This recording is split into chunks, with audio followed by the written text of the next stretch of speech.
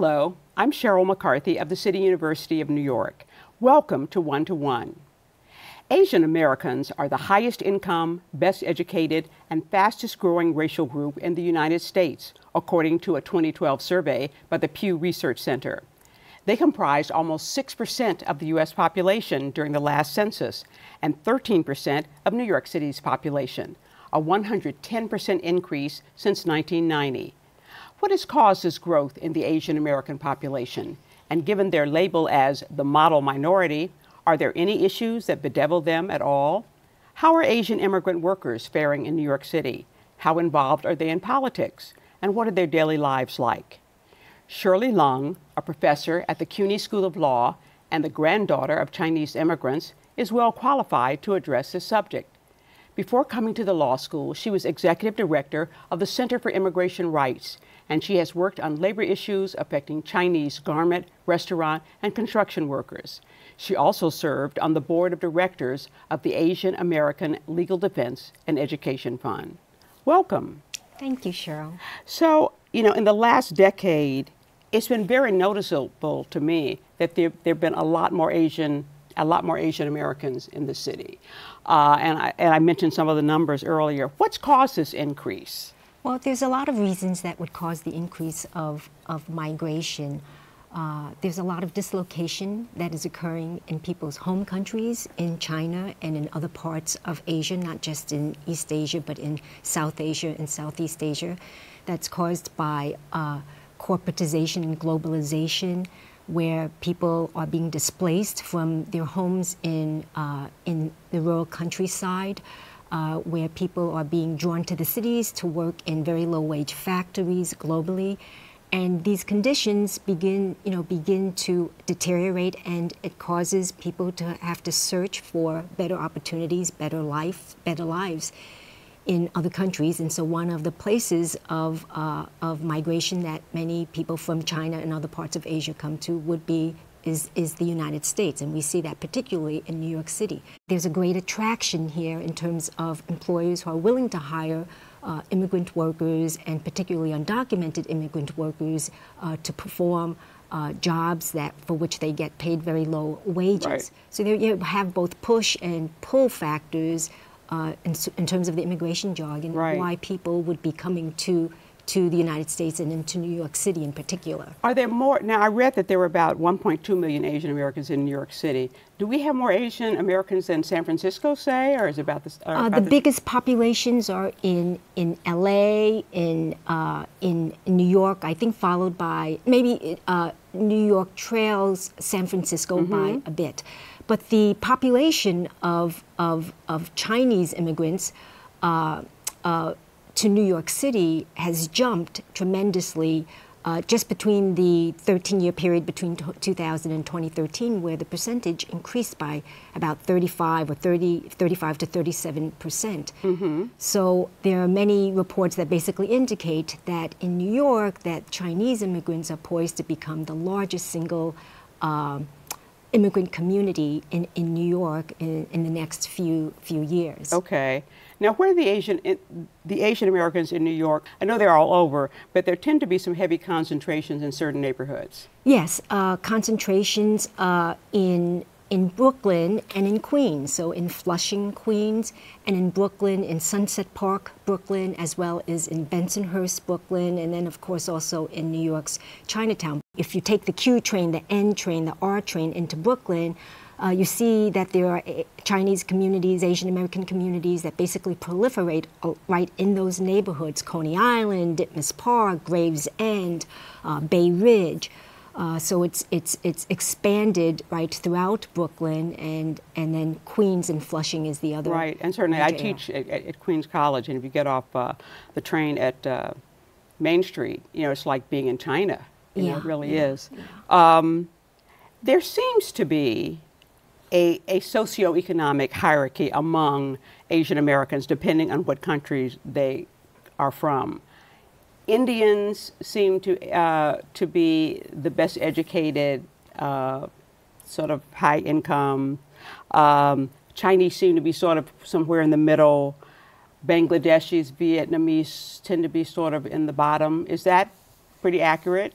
when we think about my Asian immigrant communities in New York City, it's very, very diverse. And so even between China, right, immigrants from China, India, Bangladesh, Pakistan, Vietnam, and there are differences in the patterns between the groups and also within the groups. And so it's hard to speak in generalities. There are certain, maybe have been certain immigrants from India from the 1960s who were more professional, who were coming here for education, who might have had technical or science degrees. And we might see that there are greater numbers of immigrants from Singapore, Taiwan, who might speak English and who come with college degrees. But what's interesting to me is that there's greater numbers of immigrants from Asia who are basically coming as unauthorized, as undocumented immigrants. Right. And for instance, the Department of Homeland Security estimates that the undocumented immigrants from India is the fastest rising group of undocumented immigrants. From India? Yes. In New York, across the nation, there are about 1.5 million Asian immigrants who are undocumented immigrant workers, comprising about 14% of the 11 million undocumented workers undocumented immigrants in the United States. And so it's really important that though we may have this idea of model minorities within the Asian community, that there are groups, right, of immigrant workers and immigrant communities. Reach all the way across the spectrum. All across the spectrum, right, who basically face very exploitative and oppressive working conditions, right, in our very own city, right? Right. Right. The Supreme Court recently heard a challenge to President Obama's executive order that sought to give working rights and protections against deportation to the immigrant parents of children who are born in the U.S. That has not been decided yet, I gather. How important is this decision, is a decision in this case for Asian American immigrants? The programs, like you're referring to the DAPA program and also an earlier program, Deferred Action for Childhood Arrivals, DACA, were basically part of President Obama's executive action to try to provide relief for deportation for undocumented youth who had been brought to the United States at a certain age, and then also later for parents of certain American citizens and certain people with legal permanent resident status. And so any opportunity to provide people who are undocumented immigrants with relief from deportation and work authorization is very important, and it affects the Latino community and the Asian community as well, right? So there are numbers, like this would benefit many communities so that people could come out of the shadows, or people don't have to continue to labor under exploitative conditions where their immigration status, undocumented immigration status, is used against them. Now, do we have any idea of what percentage of the Asian Americans in New York City are undocumented? You know, I couldn't find specific figures about that. I only found that in terms of national figures that China is the 5th largest origin of country for undocumented immigrants across the country. Okay. And that another interesting figure is that since 1990, the number of undocumented immigrants from China, Korea, and India has increased respectively 4-fold, 8-fold, and 10-fold. Wow. I don't know what the specific figures of the undocumented population for Chinese immigrants are. But there's more undocumented immigrants coming. Yes, okay. Yes, right. The Peter Liang case got a lot of publicity in recent months. He was the rookie New York City cop who accidentally shot and killed a Kai Gurley, an unarmed African-American man who was walking in the staircase of a Brooklyn housing project. Liang was convicted of, was it manslaughter or was it kicked down lower? I think it might have been kicked down lower. Okay, okay. But he received no jail time, probation only. What's been the reaction to this case and this sentence in the Asian American community? Well, of course it's been varied, right? In any community, there's going to be a variety of opinions. I think on the one hand, there were members of the Asian community who were upset about the conviction, the indictment and conviction of Officer Liang, because they perceived that there was discriminatory treatment because that there had been police officers who appeared to have committed more egregious acts resulting in excessive use of force. And were never indicted, or never indicted or tried. And so there were members of the Asian American community who were upset, although they were aware that an innocent man had lost his life. And then there were other members in parts of the Asian American community who really believed strongly that the police should be held accountable when innocent, unarmed Black Americans and other individuals who are killed by the police when there's no reason for that. So it was, as in any community, there are different complex reactions, and there's a variety of reactions. Right, just as it was in the African American community. Do you get a sense of what race relations between Asian Americans in New York City and African Americans are like, if they're...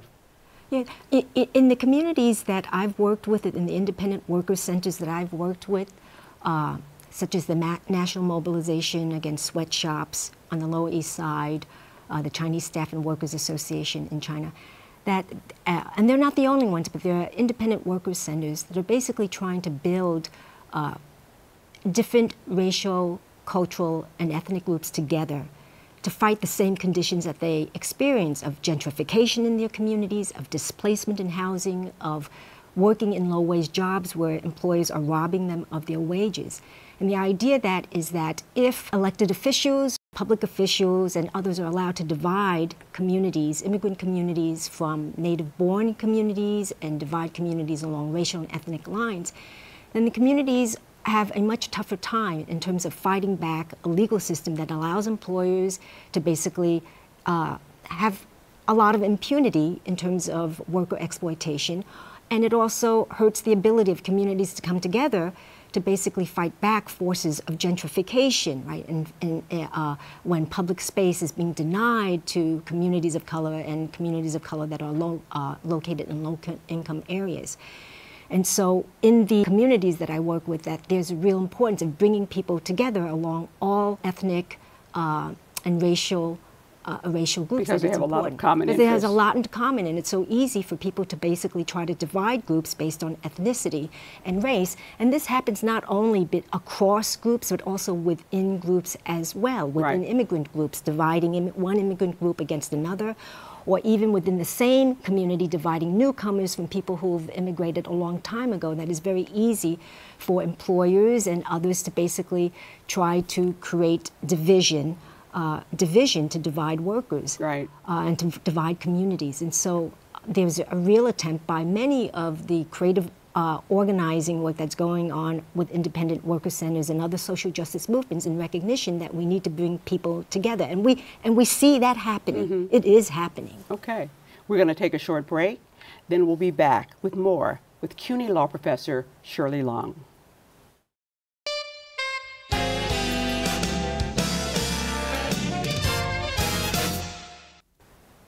Welcome back to One to One. I'm Sheryl McCarthy of the City University of New York, and I'm talking with Shirley Lung, a professor at the CUNY Law School. So let's talk about the Asian American low-wage workers. They're the garment work. Are there a lot of Asian Americans in the garment industry? Yes, there are. Historically, the garment industry was a place that attracted immigrant workers at the turn. At the turn of the century. It was Eastern European, Jewish immigrant, largely many who were immigrants fleeing persecution because they were Jewish.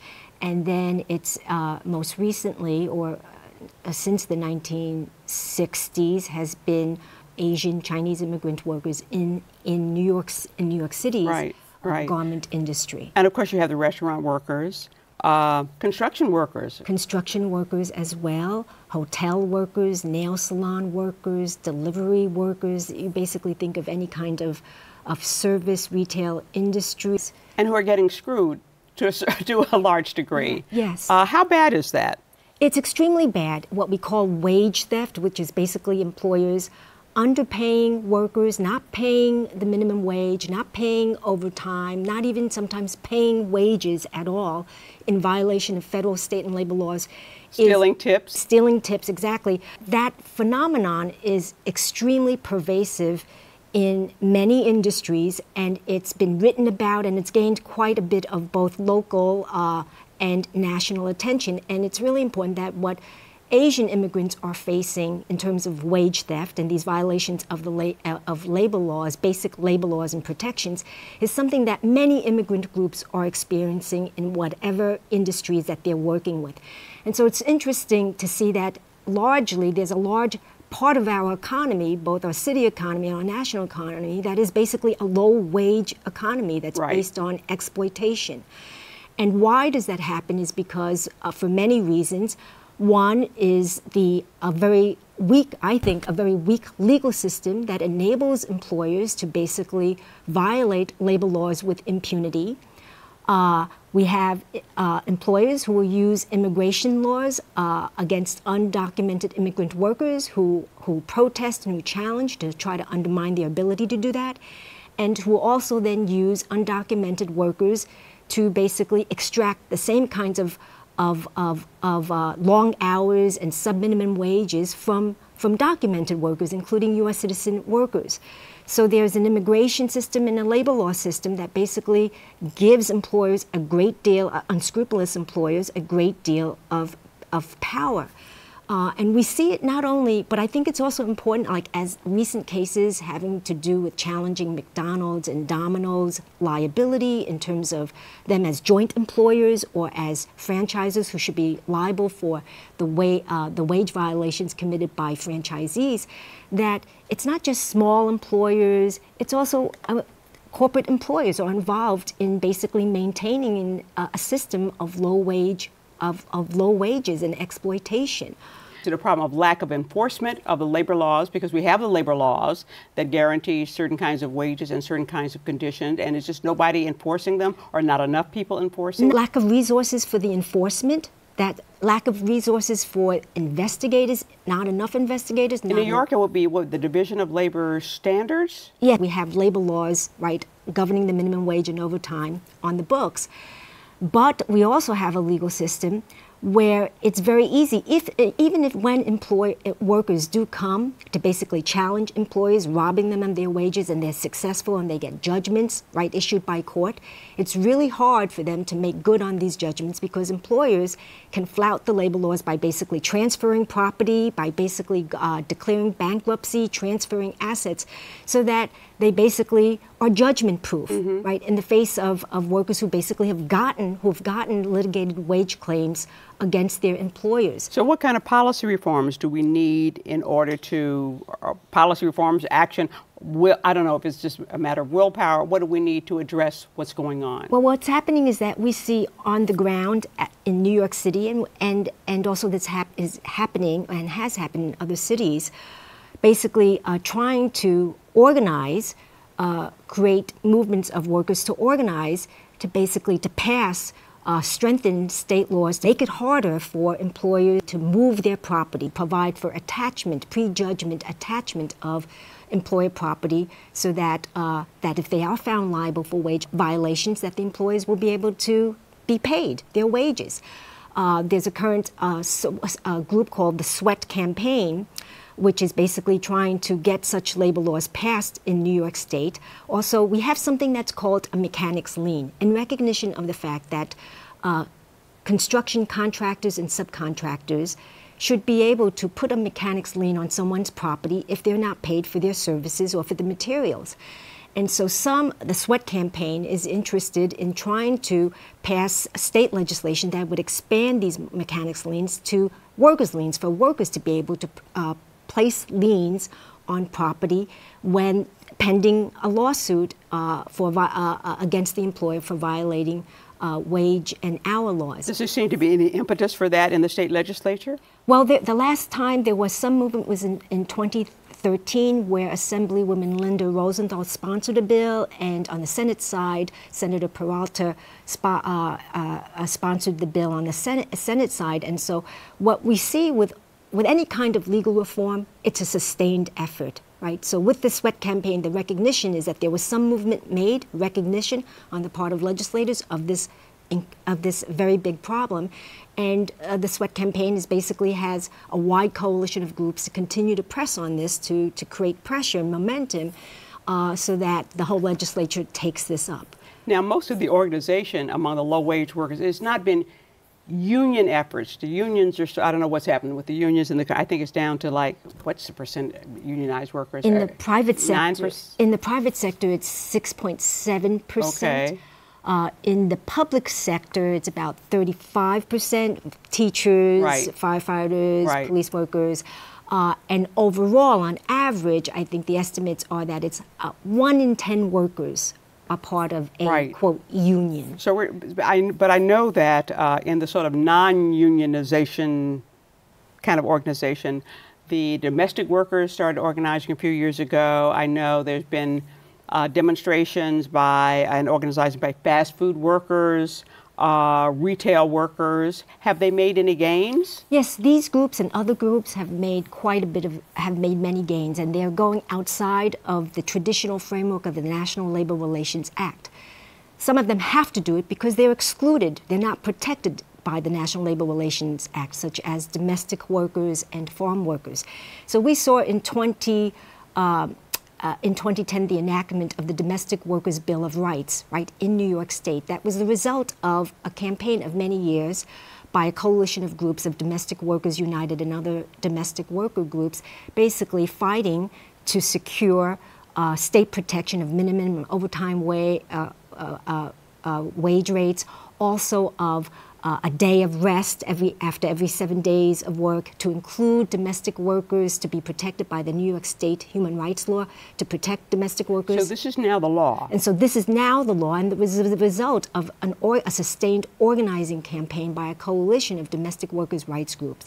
And that's had national reverberations because this then spurred other groups of domestic workers and to try to create a movement in California, right? And California recently passed a state legislation also passing a similar kind of domestic workers' rights bill. So they have the law, and they have some place where they can go and make complaints. Yes, yes. So the question is always enforcement, right. And the question is enforcement to assert people right that people know what their rights are. And the question is being able to support workers through organizing campaigns to basically to be able to protect their rights and assert their rights so that we don't have non-enforcement of these laws. That's really the challenge. But besides the domestic workers, I think there's a lot of work that's going on. If we just take the example of New York and we look at the independent worker centers, you know, some of the changes in law that's happening with a recognition within the law itself, within various cases, that perhaps the joint employers, the parent companies of big corporations who franchise should also have some accountability to be liable for wage violations and exploitation. That work, those legal changes are only happening because workers and through the independent workers centers are basically forcing those issues to come to the fore, bringing the cases and pushing these cases forward to basically try to open up, to expand protections within the law. I think I cited about 13% of New York's population is currently Asian Americans, but one does not see a whole lot of Asian American involvement in politics. There are candidates, Asian candidates who are running. I think what's difficult is that the drawing of district lines, right, for electing candidates has a lot to do with the inability of a community to successfully elect a candidate to office. Right. And I think that within Chinatown, it's districted in terms of city council representation, I believe, in a district that is a very large district that extends up to, I think it might include the village. And so in that, when the districts are drawn so large, they can dilute the voting power of a particular community. Right. And that will make it harder for communities, certain communities of color, to be able to elect candidates of color. Are there a lot of Asian American students at the CUNY Law School, and do they tend to be interested in working on behalf of, you know, the Asian American community? Yes. Our school is very unique. CUNY Law School is very unique. Is that our service, that our mission is to train public interest law lawyers to go back to the communities that they come from, to basically enable people to assert their rights. And our other mission is to create greater access to the bar. And so for that reason, we have this current class, the current first class, I think is 58% diversity, 63% women. And the majority of our students, whether they're Asian American students or they come from other racial, ethnic, cultural groups or immigrant groups who are law students at our law school, want to do public interest work. They want to represent people in housing. They want to represent people who are doing low-wage work. They want to represent people with mental health issues. They want to do the span of work of basically giving representation to communities that have been marginalized, or communities that are low-income communities where facing a lack of access to services and facing exploitation on the job, facing gentrification in their communities. And that's what our mission of our law school is about, is to train people who want to go back to do that work, and those are the kinds of students that we attract. In spite of the some of the serious issues facing Asian American immigrants, I was reading, and maybe it was the Pew Center survey in 2012, I think it was, found that Asian Americans, probably more than any other immigrant groups, are very optimistic about their prospects in the United States, fairly happy with their lives overall, and really believe that this is a country where they can grow and prosper, which is a good thing. It's a great thing, and that's, I think, shared by many people who come to the United States. But I think it's also important to remember that life isn't so rosy for many immigrant workers, whether they're coming from Asia, they're coming from Latin America, they're coming from the Caribbean, that life can also be difficult and there are many struggles, but people struggle forth for a better future for themselves and for their children and for the communities that they become a part of when in New York City and in the United States. I'm afraid we're out of time. I want to thank Professor Shirley Lung of the CUNY Law School for joining me for the City University of New York and One to One. I'm Sheryl McCarthy.